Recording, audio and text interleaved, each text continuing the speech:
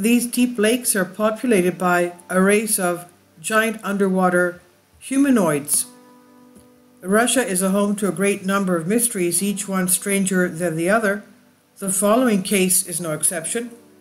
Although these particular events have been happening for thousands of years, the story begins in the 1930s when a Russian researcher of the paranormal named Ilya Grabovsky was exploring strange happenings around Lake Issyk-Kul, a deep body of water located in the northern Tian Shan Mountains. Issyk-Kul means warm lake, a reference to the fact that the lake never freezes, despite being surrounded by icy mountains. Grabovsky had heard legends about hidden caves in the area, so he contacted a local who had inadvertently stumbled into one. At first, the man was reluctant to describe his experience, but the paranormal researcher eventually persuaded him to pass the knowledge, and he told Grabovsky that he and his friends were fishing on the lake's northwestern shore when they saw a cave. It was inaccessible, so they resolved to return the next day with ropes, torches, and pickaxes. The following day, the men began exploring the cave and inside made a startling discovery. Inside its innermost sector, they discovered 3 human skeletons, each one measuring more than 10 feet tall. Around their necks, each skeleton had a silver amulet in the shape of what the men described as bats. An interesting aspect, since there have been several reports describing UFOs of this particular shape, not just in Russia but also in the rest of the world. Even more intriguing is a local Kirzig legend that references a sunken city at the bottom of Lake Issyk-Kul. The last ruler of the ancient city had been King Osunes, a giant with long ears. The legend also mentions that Osunes was able to fly between the mountain peaks in the blink of an eye. This discovery frightened the men enough to keep silent about it for years, but not enough to leave the silver amulets behind.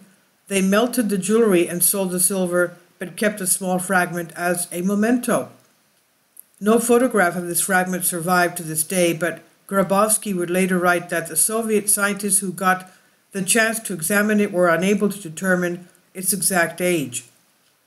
Galvanized by the fisherman's admission, Grabovsky decided to dig deeper into the mystery. Rummaging through local archives, he stumbled upon the earliest mention of similarly gigantic creatures dating back to the mid-1800s. A group of Georgian boys, at the time Georgia was part of the Russian Empire, were diving for mussels in Lake Issyk-Kul when they happened upon the underwater entrance to a cave inside the nearby mountain.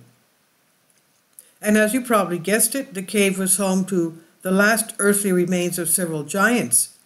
Despite his best efforts, Grabovsky never found this cave, or maybe he did but kept silent. Either way, the official version is that he died without sharing the results of his work with the rest of the world, but that this is not the end of the story. In the early 1980s, Lake Issyk-Kul became the go-to place for Soviet testing of torpedoes, underwater missiles, and military diving equipment. It was also one of the places where the Soviet military conducted periodic training of the recon divers known as frogmen.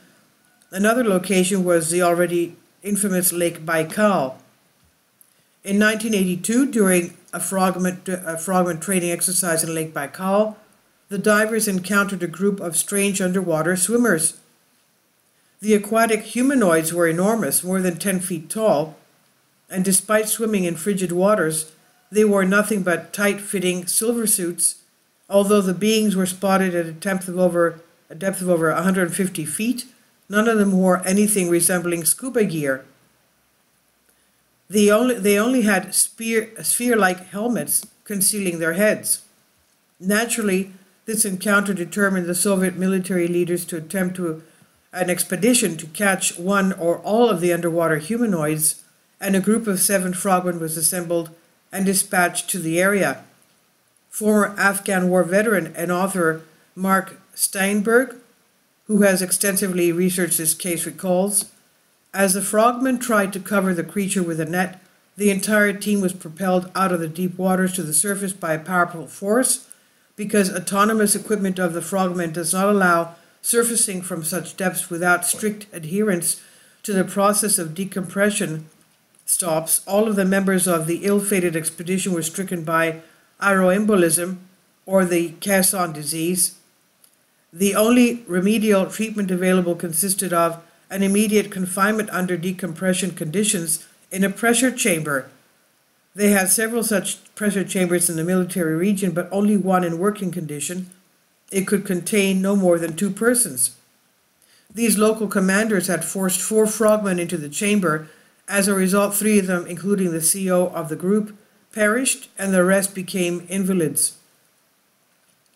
As a direct result of this incident, Major General V. Madamyenko, the commander of the USSR military diver service, was flown into the military base at Issyk-Kul to inform the local officers about the dangers of attempting to capture the giant underwater humanoids. This serves as the evidence that the Soviet High Command was well aware of the presence of such creatures in both Lake Baikal and Issyk-Kul. Would they have issued an order against their capture if the creatures were not a real presence? Not long after that, the engineer forces of the Ministry of Defense issued a bulletin addressed to the staff headquarters at the Turkmenistan military region. The bulletin noted many other lakes where similar aquatic humanoid sightings had been reported, alongside the unusual flying discs and spheres ascending from and diving into the deep. This leads us into believing the incidents at Lake Baikal and Lake Issyk-Kul were not singular events, but rather expressions of a much wider phenomenon. The veracity of this incident is supported by the admission of Russian writer Mikhail Demidenko.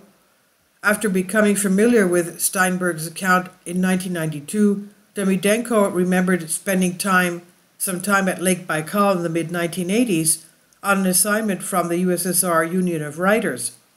It was there that Irkutsk fishermen told him how they saw Soviet divers being thrown out of the water and continuing their ascent to a height of 30 to 50 feet above the water surface. The fishermen did not know about the underwater humanoid episode and had been wondering why the Soviet military subjected their divers to such tests. So is this case definitive evidence that Russian lakes are home to a race of gigantic aquatic humanoids? Not nearly enough, because more palpable proof is needed, but the continuous existence of legends and the admissions of retired high-ranking military officers, such as Colonel Vladimir Azaza, seem to suggest there is something lurking in the unexplored depths of our planet. And this is a lot of what similar things claims that ufologists and scientists are recently claiming. This is on Bended Reality. Please leave your comments, and thank you for your support.